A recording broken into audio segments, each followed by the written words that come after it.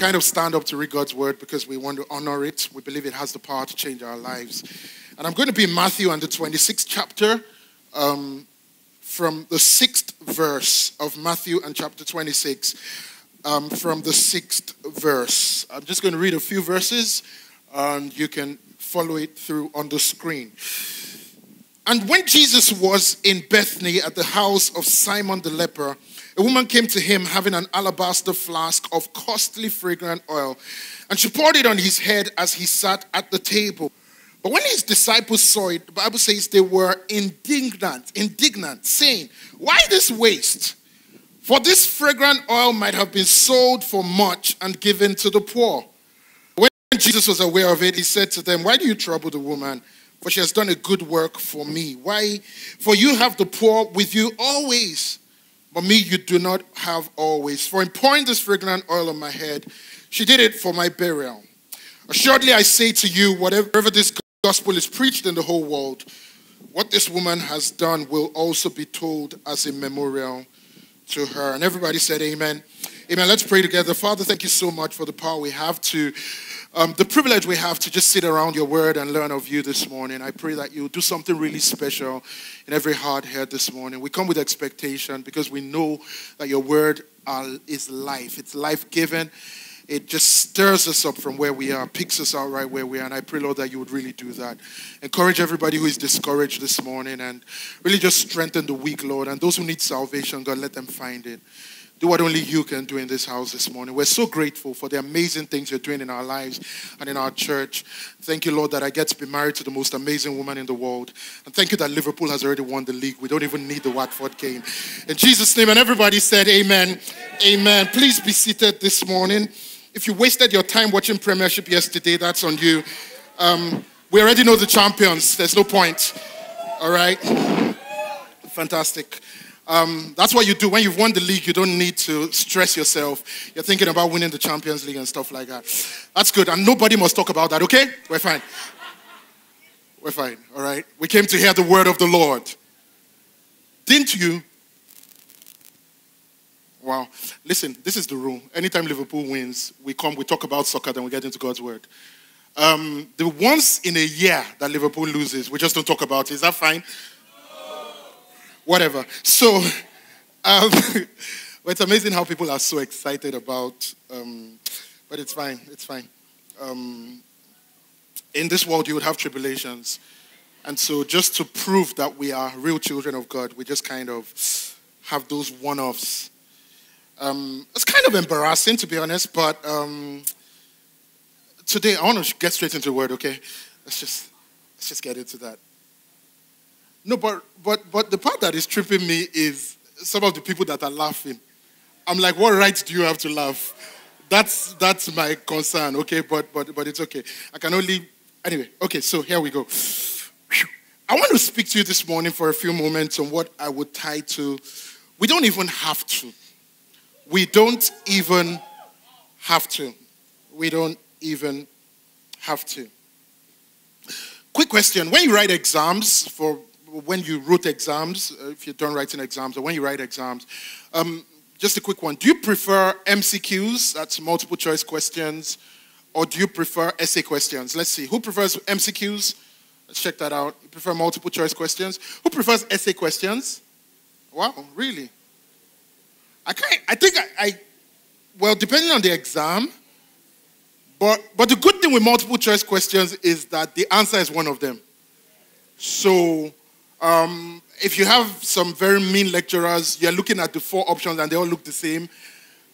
But give or take, if you are a man of the spirit, you know, you can kind of look at options and start to cancel out the ones that came from the pit of hell. You know what I'm talking about.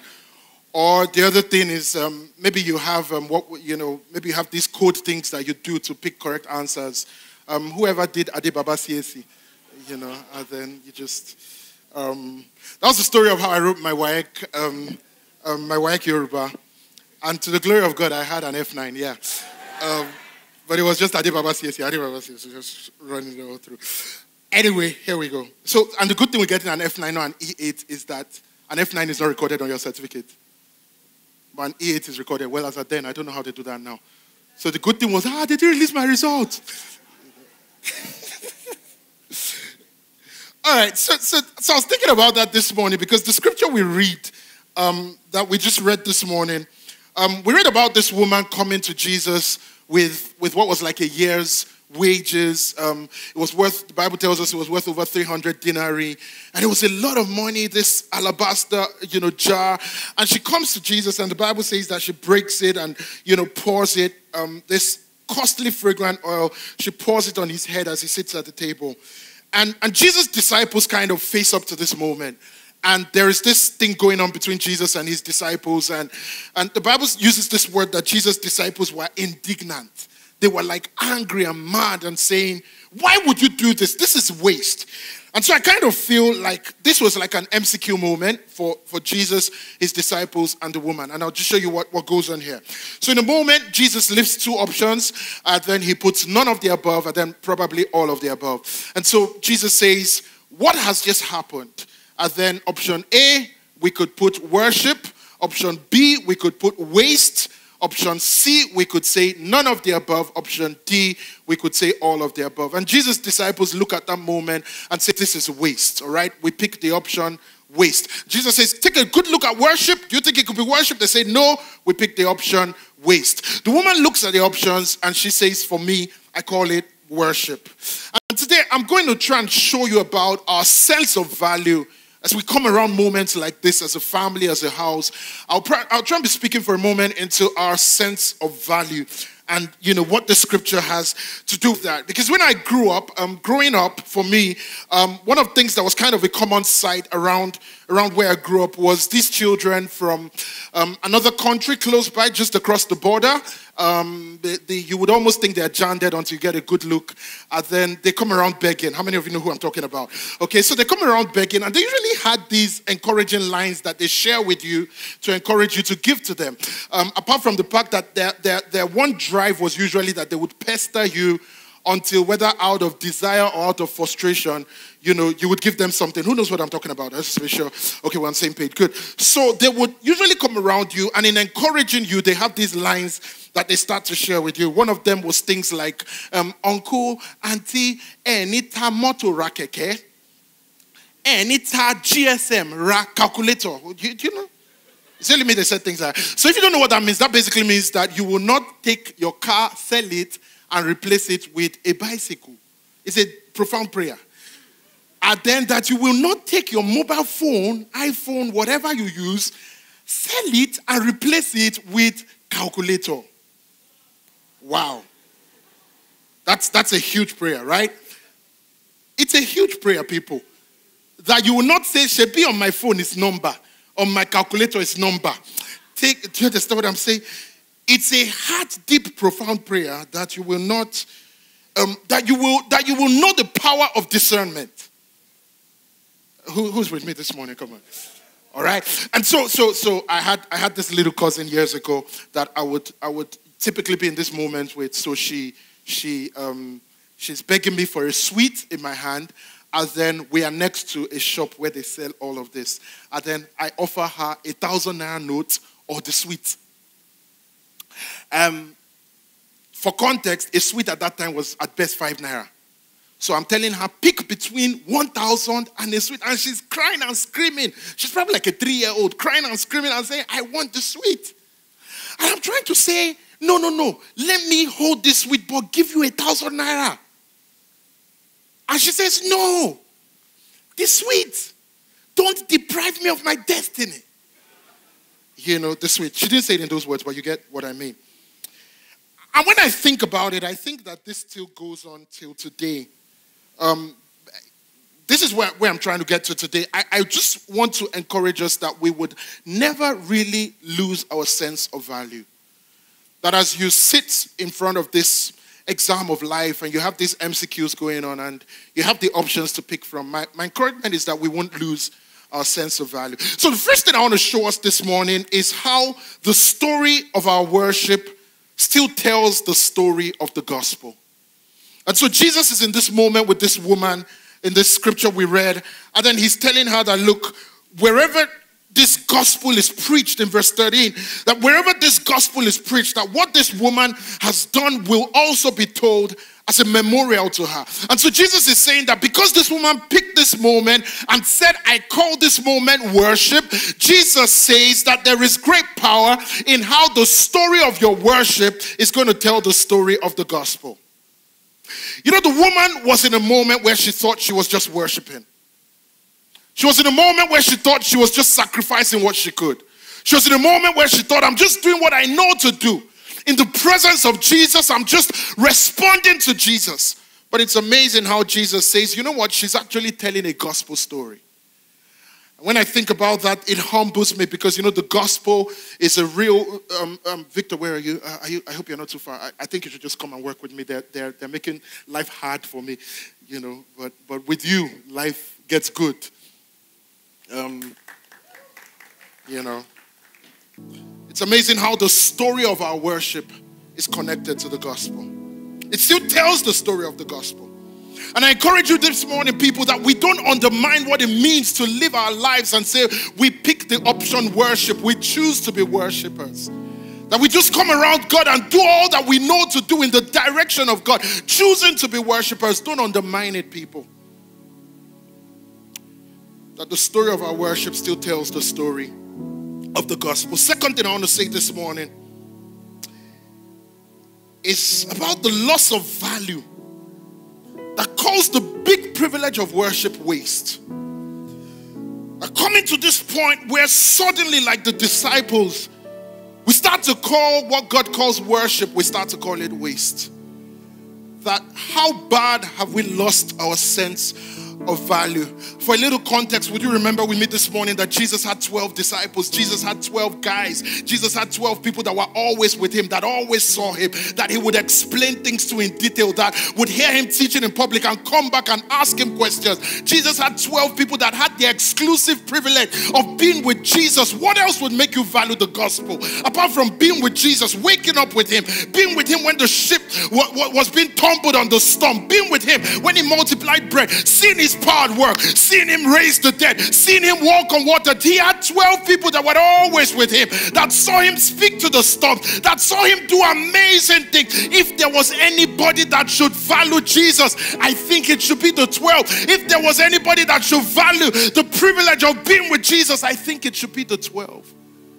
But suddenly in a moment, a woman who had never even been around Jesus broke in and said, I'm doing this and I call it worship. I sacrifice, I give, I do all of this. And the Bible says that Jesus' disciples were indignant. And they said, this is waste. The very ones that I would have thought should have their sense of value right. The very ones that I should have thought would esteem Jesus. The very ones that I would have thought would say nothing we do for Jesus is ever too much. The very ones that have walked with him and seen his power. The very ones that beheld his glory. The glory of the Son of God. The very ones that you think should value it are the very ones who said that word waste. And so they sat in that moment, they looked at the action, and then they said, will we call this worship? They canceled it out and they said, we call it waste. How is it that disciples can come around a Jesus moment and we start to call worship waste? We start to call the resource that goes into worship, we call it waste. We start to call the effort that goes into worship waste. We start to call the moment, the time that goes into worship, that this thing that it costs us to live a life of worship, to live a life in surrender, we call it waste. We start to call the privilege of being in this God moment, we call it waste. We just think it's a small thing because life is so busy. And can I tell you the truth, friends? We live in a generation that tells us that worship is waste. We live in a generation that tells you that everything you do in a God direction is waste. Why can't you just be young and alive and do your life and just live your life? You only have one life to live. Go for it. Do what you want to do with your life. Spend your time, earn a degree, do all of that. Do all the stuff, but the whole God thing looks like waste. We live in a world that is throwing that narrative at us and saying, hey, it's waste. It's waste. But today I pray that we can correct our sense of value. Today I pray that we won't be disciples who carry the name of Jesus, who come around the word of God, who come around the life that we received of him and then call it waste. Do we really have to And so we get to this moment where we start to stand in the things that should be a privilege of worship for us. And then we start to ask, do we have to? Do we really have to? Do I have to go to church? Do I have to go early to church? Do I really have to contribute? Do I have to give? Do I have to sacrifice? Do I have to serve? Do I really have to? It starts to become, do I have to? Because in our estimation, it is a story of waste, not worship. The moment what is supposed to be worship, you call it waste. The truth is your question changes. You start to ask, do I have to? I was in a service on Friday and somebody was preaching and he was just sharing a thought. And he said these words that just stung on my heart. He said, how do you think the disciples would have felt after the resurrection when they remembered that moment? How do you think the disciples would have felt? Jesus said, look, this woman is preparing me for my burial. This woman is seeing a story of the gospel. This woman is seeing the salvation of the whole world. You're talking about a year's wages. Somebody is saying, I'm connected to the story that is changing the world forever. 2,000 years down the line, we are still in that story. And one woman was sensitive to pick, and the disciple said, it's waste. What do you mean? The whole Jesus thing, it's waste. How do you think they would have felt a few weeks later? When suddenly they realized, man, he died and he rose again. How do you think you would have felt when you looked at resurrected Jesus and you remember I was the one saying that they are wasting things on you? How do you think you would have felt when you looked at Jesus in that moment of conquering the grave and all of that? I feel like many of us want to say, hey, if only I can, I will serve you with my own life. Nothing will ever be too much for you, Jesus. I think that's the way many of us would feel when the trumpet sounds. We'll start to look back over a life that we have lived and start to ask ourselves, what were we really doing? What were we really valuing? What was really worth it? Were those things really that high on our sense of value? What was worth it taking me away from Jesus? What was worth taking me away from a place of worship? What was worth it taking my heart? How do you think the disciples would have felt after the resurrection? So what was, do we really have to? Will start to become, oh, I would have done that when I was 20. I would have done that when I was on campus. I would have done that before I married. I would have done that. I would have. And today I'm just trying to reach us in this where we are and say, you know what, friends, we are facing that same question. We would always face that question. Is it waste? Is it worship? Is it waste? Is it worship? We are always going to be facing it, and it's not the two. It's going to be one or the two of them. And I want to remind us today that it's a privilege to be a part of His story. It's a privilege to be a part of His story of the gospel. It's a privilege to be a part of His story of what God is doing. It's a privilege to be able to connect our lives to say, hey, the woman, it was heavy on her. And I can only imagine how it weighed to take your earnings of a year. I can only imagine how heavy it weighed. Hey, put it in your own context, friends. Don't just read it as a fancy Bible story. Think of everything you have made over the last 1 year. By whatever job you do, whatever allowance you get, whether you do yahoo. Think of everything you have made over the last 1 year. And imagine coming into this moment in this service and just pouring it out in whatever form. So it's one thing if you said, oh, we're trying to do a building in church and then you give it as money. That's a little different. But here, you just break it. It's like, I'm not even thinking about this. I just break it and let go to Jesus to show you the abandon. And you should probably understand why Jesus' disciples say waste. Listen, let me throw this in. When we come around that language of waste, there is always justification for it. Do you hear the cool line Jesus' disciples throw in? They say we could have given it to the poor. Good Christian line, isn't it? We could have given it to the poor. The poor. People are suffering. The poor. But listen to me well. Nothing that takes your heart away from Jesus is ever a justification. Whether you wrap it around morality, goodwill to man, nothing that takes your heart and your focus away from Jesus is ever a justification. I want you to see the dilemma in that moment. It's a choice between Jesus and the poor. It's It's a choice between, it's something trying to justify looking away from Jesus. Nothing that takes your heart away from Jesus is ever justified. Nothing is ever justified. Might look good for a headline, but nothing is ever justified. It's a privilege to be a part of a story of the gospel. Excuse me.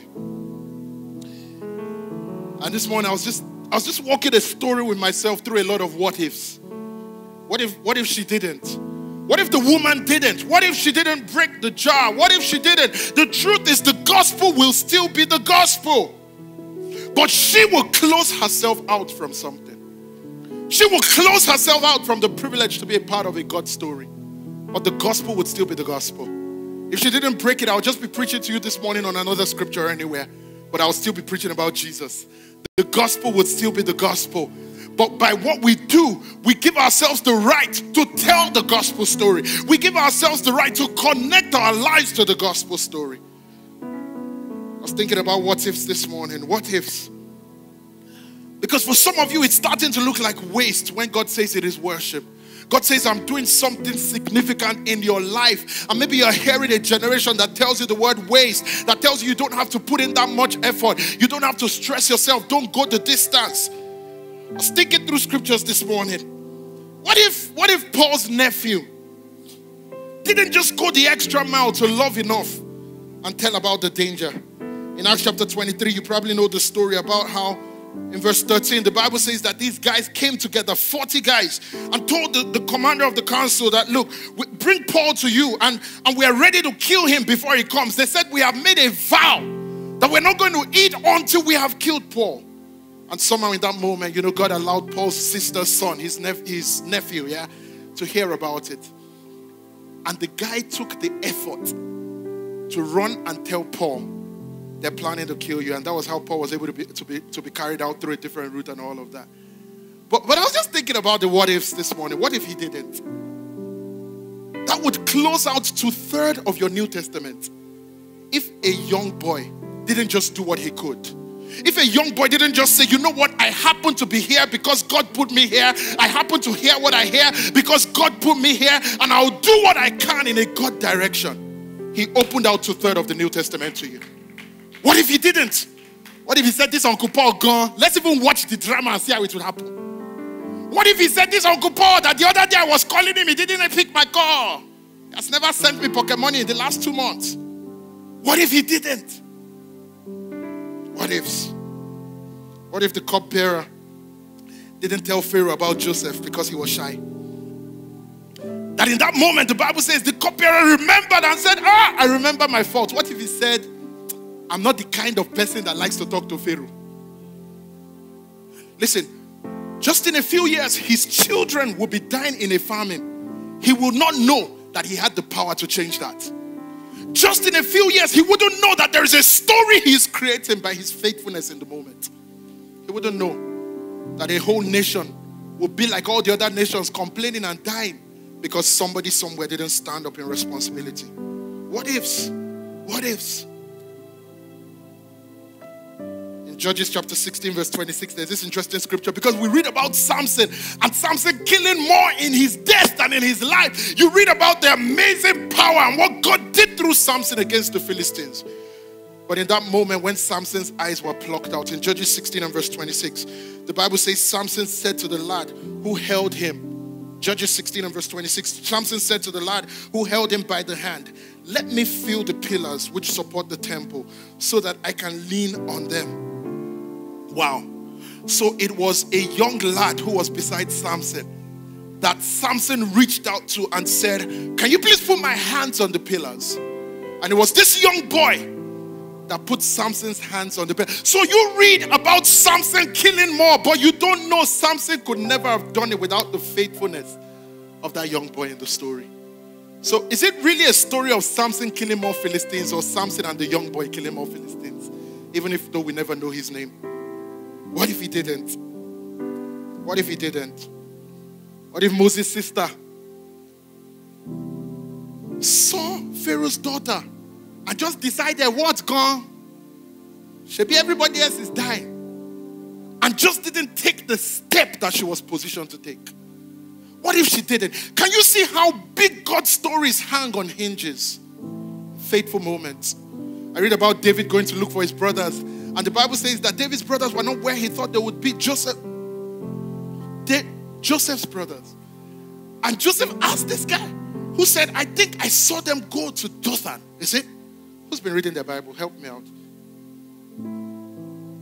Yes? You confirm that? Or I mixed it up. So study the Bible to know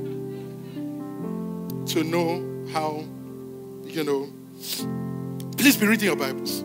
It's important. So sometimes I might just give you something to see. Do you really know it? So when you get back, please go and check.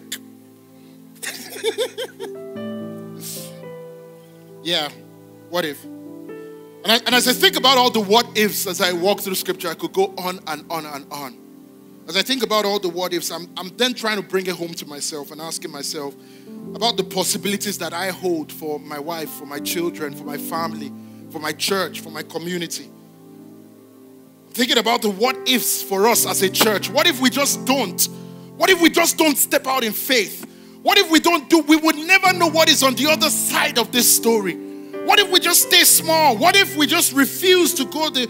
What if the people who influenced your life didn't do it? What if you were never mentored? What if nobody looked out for you? I was thinking about this morning, what if my parents didn't sacrifice to invest in my life? What if my mentors just didn't take a chance on me? What if that I see as a church, you're all living in the fruit of that? The faithfulness. What if the government of Jericho decided that, you know what, we want to plant trees all across Jericho. And then they employed somebody and said, you'll be planting trees every 500 meters, plant another tree, plant another tree, plant another tree. What if that guy was the kind of guy that would not go to work when he should? And at that point where he was to plant a sycamore tree, he embezzled the money and planted grass and went away. And you would never know that in God's design, one day, Zacchaeus was going to meet Jesus at that point. You would never know. You would come around and say, oh, it's really a bushy area. Bushy area. And you would never know how your faithfulness in the moment is telling a story. And this is what I'm saying, people, that the story of the gospel is told in the story of our worship. It's in our everyday. It's in a life that is poured out to God. A life that would work hard on its job. A life that would honor God in his academics, in his studies, in his business, in what it does. A life that would dream with God. A life that would be faithful in its home. A life that would be faithful in the community. A life that would be lived in a God direction for the honor of God. You never know the story of the gospel that God is hinging on it. You never know. And that's my challenge to you, friends. Because we're going to go through a lot of life and think that all this effort is waste. But I'm telling you today, it's worship. You're going to go through a lot of moments where you feel, do I really have to? Do we really have to? Do I really have to go the extra mile? Do I really have to put everything in this? Have you been there sometimes where God was putting dreams in your heart and you started to ask yourself, can't I be like everybody else and just live normal? No, you can't. There is a purpose of God upon your life. God's hand is upon you. God has called you for a time such as this. God has placed you where you are. God has anointed you. The hand of God is upon you to tell a story of the gospel through the story of your worship. Don't call it waste. Disciples come so close. They look at the possibilities of God and they call it waste. But today I pray that you would call it worship. I pray that when you wake up tomorrow morning and you say, I refuse to be lazy and I'm giving tomorrow my best, I pray you would know this is worship. I pray that when you refuse to just sell out your life and live like somebody that has no values and everybody says, yeah, it's too much, you are just wasting your time and wasting your youth, I pray you would say, I'm worshiping God with my years, I'm worshiping God with my life, I'm honoring God. I do not call it waste. I call it worship. I pray that when you give your resource to God and you look at yourself and the truth is it costs you and it weighs on you. And everybody says, do you really have to? I pray you would hear those words in your heart. It is worship. And it is a story of worship that tells a story of the gospel. God will always carry the weight of the gospel and put it on the weight of worshipers. God would always look out for people that say, I'm living a life of worship and I'm poured out to that. And God will put an amazing story of the gospel on a story of worship. I was thinking about it this morning. Did we have to? 6 years ago, we started our church. And I was thinking about how we stand in this new season. Because people 6 years ago chose to be faithful in a story of worship. It wasn't convenient. They didn't have everything they wanted to have. It was a lot of effort to stay in. But the truth is we are standing in this because of the faithfulness of people who stood in their place, who stood in their moment. God will always tell a story of the gospel through the story of worshipers. It's the faithfulness of generations. There were generations that had to go through all the effort that some of us don't have to go through in this time and season, and it's so beautiful. But I pray it will be a reminder for us that if we stand in this season, we can be creating something new for another generation. Everything you stand in is because somebody created it for you to walk in. Do we even know the potential of God? Do we even know what God is doing through our volunteering and our serving? As I look across at Sycamore kids every week, I'm always asking myself, do we even know the possibilities of what God is raising out of there? Do you know how God is telling a story that will change the world through what's going on in that building? Do we even have an idea of what you can bring to your life group? Do you even have a clue about a story of the gospel and a weight of God that you can bring into your life group? Do you even know the value of your presence in the house of God? Do you even know about what being a member of our church is in God's scheme of things? Do you even know the value of your punctuality when we gather in corporate worship? Do you think that God is just absent-minded about these things? No, I believe that every sacrifice in the direction of worship is telling a story of the gospel. Do you know the power we bring together? Let me prove that to you. All week long, how many of you have had, what an amazing time I personally had in worship this morning. It was beautiful. I loved it. My soul was sparked up. But the truth is, I can't create that for myself. Who knows what I'm talking about? You come here every Sunday morning knowing that something happens in that room. That there is something God does when we gather together. Amen? You come here every Sunday morning knowing that in our corporate gathering, there is something beautiful that God commands upon it. There's a blessing. And that tells me that every single one of us that shows up is a part of the anointing in this house. That's what it tells me. So do you know that when you're leaving your house in the morning and going to church, do you know that as you're walking in here, you are not just going to meet the anointed people? Do you know that you are carrying an anointing and saying, I'm a part of what God is doing. I'm a part of a God story. I'm a part of everything that goes on. I may not be a worship leader on the platform, but I'm a worship leader on my seat. I'm creating an experience for somebody. And every time in our gatherings, every Sunday morning, I see it and it humbles me. Every time in our gatherings, we make an invitation and say, who wants to be reconnected to Jesus? And hands begin to go up. Listen to me. It is not about how powerful a preacher is. It is the corporate gathering of God's people. You are a part of that testimony. You are a part of what God is doing. The story of your worship is telling a story of the gospel. And so when on Sunday morning you wake up and your feet feel so lazy and you feel like we go there before they finish. No, sir. Don't deprive a story of the gospel. Get up. Do you hear what I'm saying? David says, I was glad when they said, let us go into the house of the Lord. There's an attitude I carry because I know that the story of my worship is telling a story of the gospel. It's not waste. It's worship. What if as a church we do not stand to lead the people God sends us? What if we don't stand to take responsibility in our community? What if we don't stand in a place of societal responsibility? We would undermine the weight of what God can do. And I believe that every time we can look at our lives and say, I am right now in this moment in the process of creating something. There's something God. And so this morning, if anything would help your sense of value, I'll just give you a little cheat line. as you write that exam, where it's going to be asking you, worship or waste? Let me look at two people around you this morning and ask, say, is it worship, is it waste? Questions should get answers, yeah?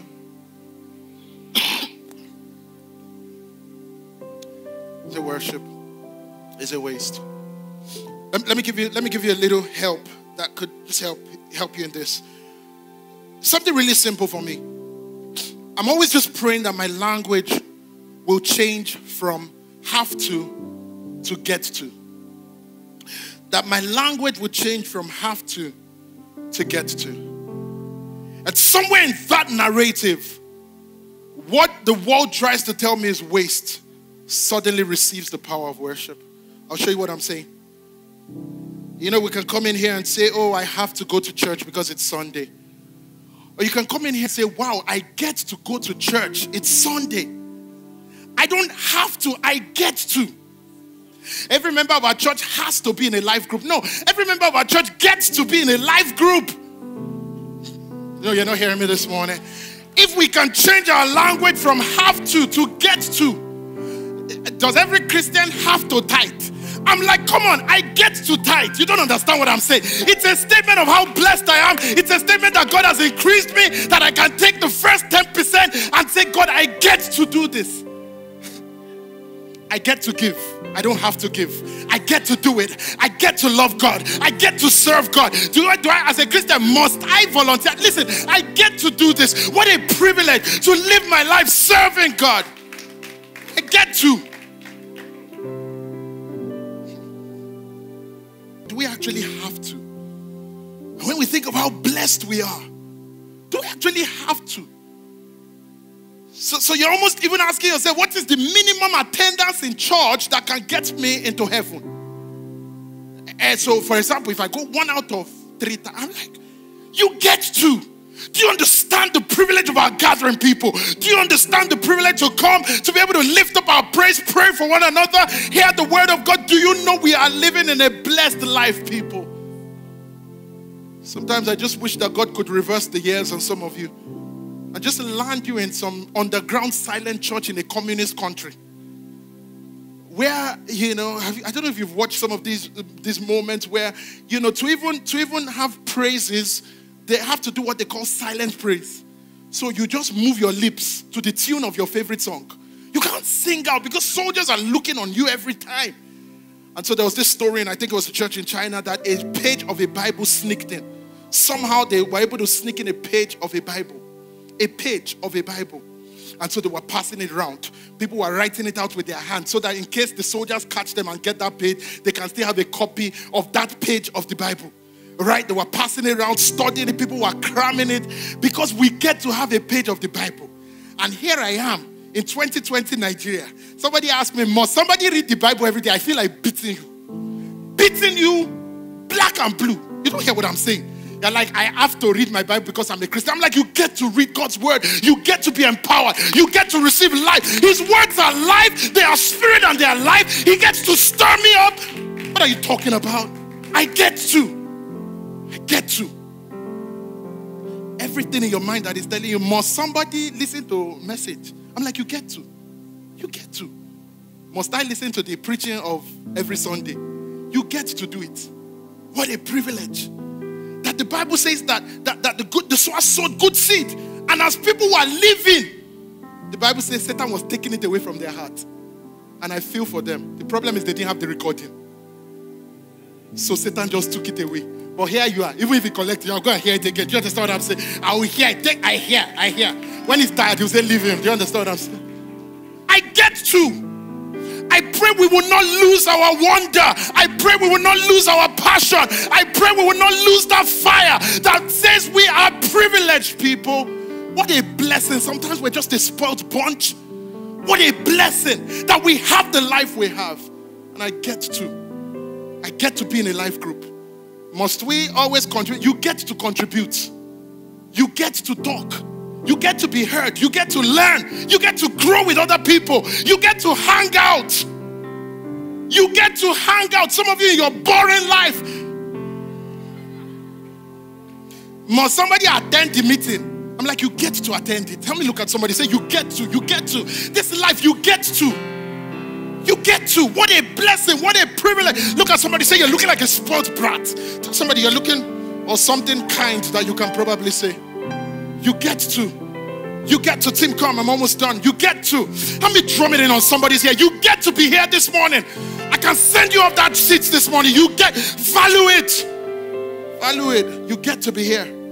You get to be in the house of God. You get to worship. You get to have an amazing worship team lead you in worship. You get to. And you guys get to serve us. You get to. Privilege. Liverpool fan. Yeah, chop it. You get to. Chelsea fan, why are you smiling? You get to have a pastor that loves Liverpool, that speaks of victory over your life. You get to. You get to. Some people go to churches where their pastor is a Chelsea fan. That's sad. But you get to. You get to. You get to. And my prayer this morning is that in a world that calls it, so we're going to sing, I will not be silent, and just hit from there. Thank you.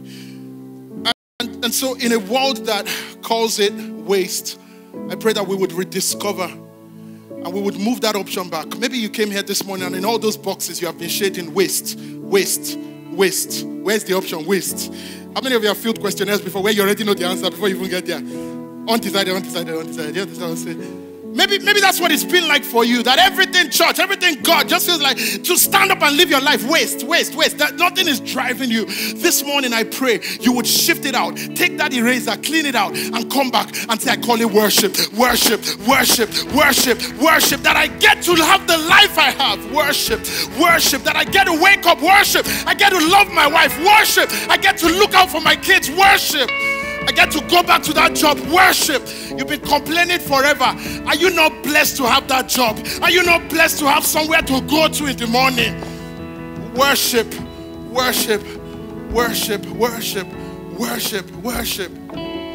May we never lose our wonder. May we never lose our wonder. I pray that every time we come in, it will come with that freshness. Listen to me, friends. You know, the truth is this. The gospel is the gospel. The power of the gospel is the power of the gospel. I'm not ashamed of the gospel of Christ. It's the power of God unto salvation. It never lost a bit of its power. But the big question to us this morning is whether we would respond to it as worship or would respond to it in a place of waste. And so everything that was happening in that moment was the same before Jesus and his disciples and the woman. Everything happening in that moment was the same. But we get to make the choice. Do we call it waste or do we call it worship? Do we call it waste or do we call it worship? Maybe you're here this morning and you have sacrificed a lot in this season that we stand. Do you call it waste or do you call it worship? Do you call it waste? Do you ever look over your shoulders in your God journey and say, did I even have to? Or do you just look over your shoulder and say, I am grateful that I got to. I am grateful that I get to. And I pray this morning that as we begin to worship, it's a beautiful thing that we can start it out in this service, that you can lift your voice, that you can sing out loud, unashamed, and say, this life is the life of a worshiper. If I would break the alabaster box, I would do it. This is a life of a worshiper. Let the world say waste. Let the world say, you are going again. You are doing that thing again. You are living for God. You are not joining the guys. You are not doing what they do. You are dry. I call it worship. I call it worship. This is not waste. I pray this morning we would rediscover our wonder in the name of Jesus. Can I pray for you, church? Can I pray for you, church? Father, in the name of Jesus, I pray this morning that you would put a spark in us again. I pray this morning, God, that you would stir up our sense of wonder towards who you are. God, we are the disciples that call this worship. We call this worship in Jesus' name. And everybody said amen. Amen. Come on, let's sing it out this morning. I will not say it. I will not be silent. I will always worship you. Come on, sing it out this morning. Sing as long as I am breathing,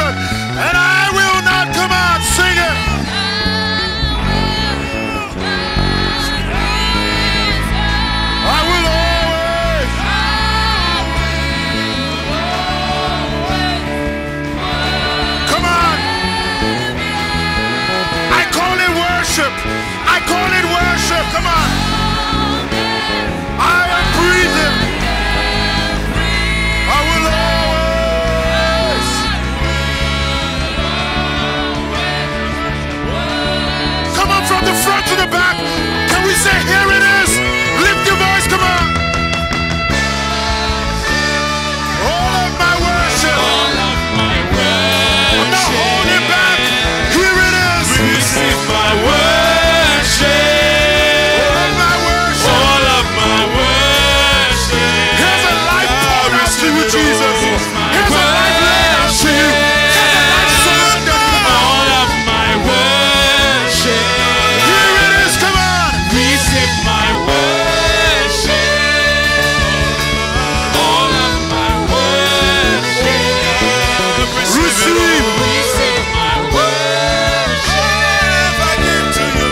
All of my worship. Come on, let me hear you. Here it is. Let God hear your voice. Here's that life. God hears me breaking an alabaster jar. Here is me giving everything. Here is me sold out, God. God, here is my...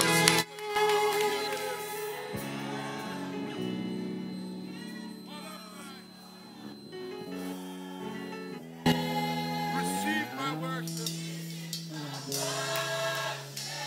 Here it is.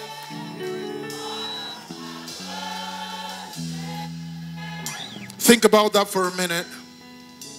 Here is that life, God. Maybe there are areas in your life right now you have called waste. Can you allow God to do a correction of your value system in the place of worship? Maybe there are things you have held back. I pray people would break their alabaster jars this morning. I don't know what that is to you. I don't know what's the holding back. Maybe it's a season of your life. Maybe it's a decision. But I want the Holy Spirit to be able to reach into your heart this morning and show you it's not a waste, it's worship. It's not a waste, it's worship. There are decisions people need to take. It's not a waste, it's worship. You get to worship. You get to worship. You get to be connected to the story of the gospel. You get to. And some of your lives are going to have value for the first time. Here's my worship. All of my worship. Receive my worship. All of my worship. I'll sing it one more time. Here's my worship. Because if you don't give Jesus worship, you'll take it somewhere else. You would put it on something else. You would worship self. You would worship your ambitions. All of my worship. Can I pray for you, church? Jesus, I want to pray for people hearing these words, and you know where they are. You know what this means to them. God, I really sense in my heart that there are people under the sound of my voice that need to break the alabaster jar. For some people, it's a season of their lives. For some people, it's a mindset. For some people, it's a heart towards you. But God, you know where they are right now. And people need to love you, to really know what it means to love you and to trust you.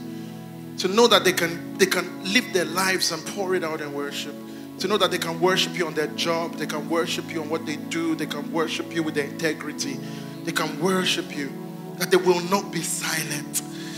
God, I just pray that out of this house this morning, every heart here would be a heart of a worshiper. I pray, oh Lord God, that where the world has lied to us and has said it is waste, God, I just pray this morning there will be such a radical revelation that will bring a correction and would show us that it is worship, that we will call it worship. We would go out saying, I am a worshiper. Thank you, Jesus.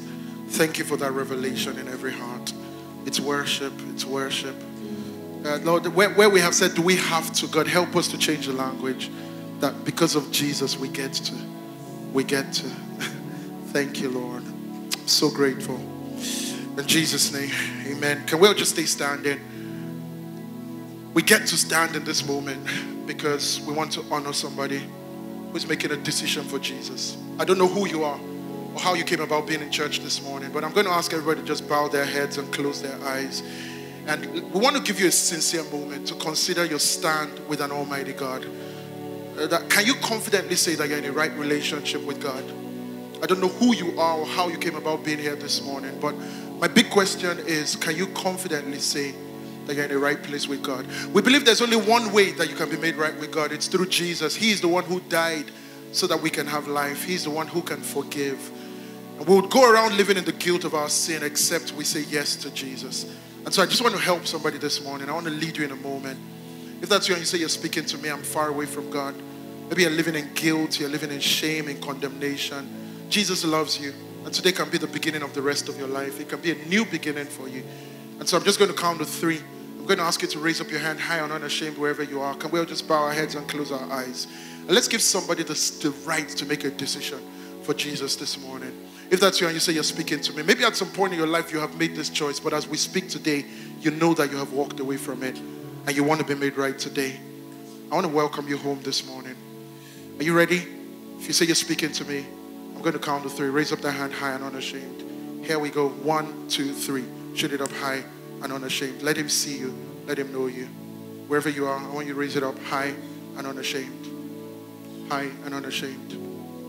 If you're raising up, please keep it up a minute. Please raise it high and unashamed. God bless you if you're doing that. If you're doing that, God bless you. God bless you. God bless you.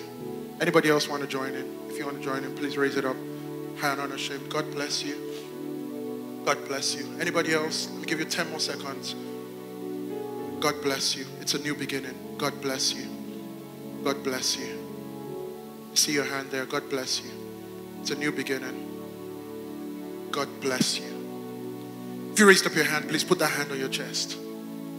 Can we all say this together? This is a family, not a crowd.